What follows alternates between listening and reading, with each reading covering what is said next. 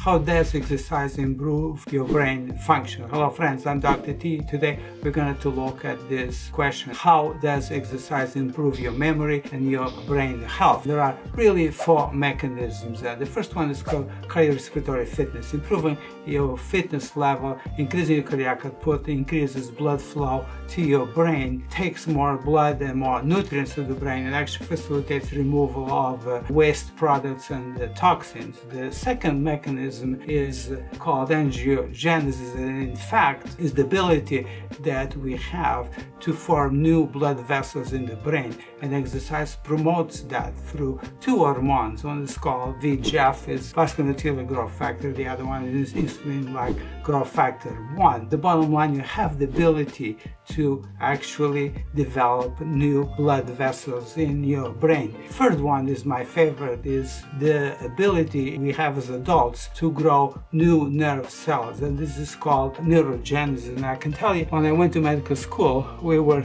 taught neurons and brain cells and actually muscle cells, the myocardial fibers in your heart and skeletal muscle, that these cells we cannot replicate. What we were born with, that's what we got, and if we lost or they were damaged, we could not get them back. We know now that's actually not the case. As adults, we can grow new nerve cells. Exercise actually has the ability of generate new brain cells because promotes a neurotransmitter that is in fact a fertilizer to your brain. It's like Miracle-Gro for your brain. It's called BDNF, a brain-derived neurotrophic factor. You could increase it 3 times with exercise, not only in adults but also in young people as well. It's just quite remarkable. Studies done at Karolinska Institute in Sweden have actually shown that we could grow 700 to 1500 new brain cells per day in the area of the brain called hippocampus that is responsible for your memory. You may think, well, this is not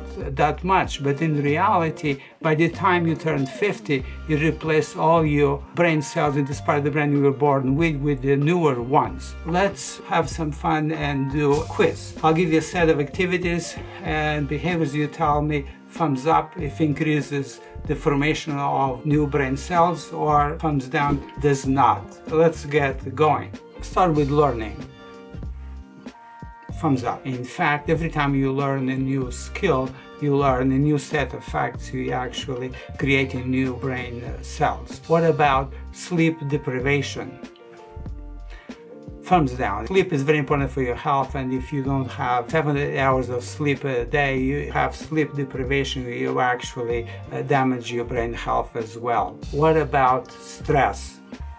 Thumbs down. Stress is not good for your overall health, it's not good for your brain either. What about sex? Yes, sex is in fact is a thumbs up. Increases your formation of brain new cells. Another benefit of having a healthy sexual life. What about getting older? Thumbs down. In fact, getting older decreases the process, the neurogenesis, but does not stop it. The good news, we do have some control over it, and we could improve it and enhance it. What about walking and running?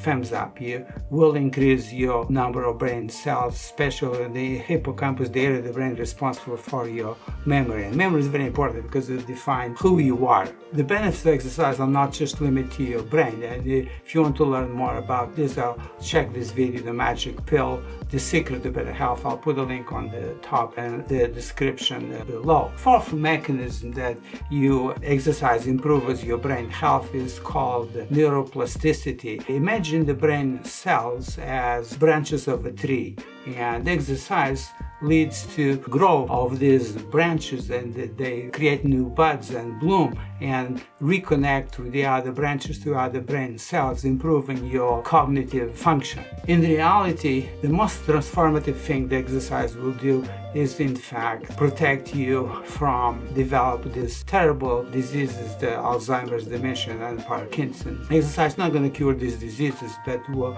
remarkably decrease your risk of developing them, and if you develop them, could delay for a decade or more, improving significantly your quality quality of life. In conclusion, exercise improves your memory and brain health because it improves the blood circulation to your brain, creates new blood vessels, creates new brain cells, and improves the connections between these brain cells. And remember, your health, your most precious asset. Take control. Exercise, subscribe. See you next video. Oh, I forgot something. Love your brain.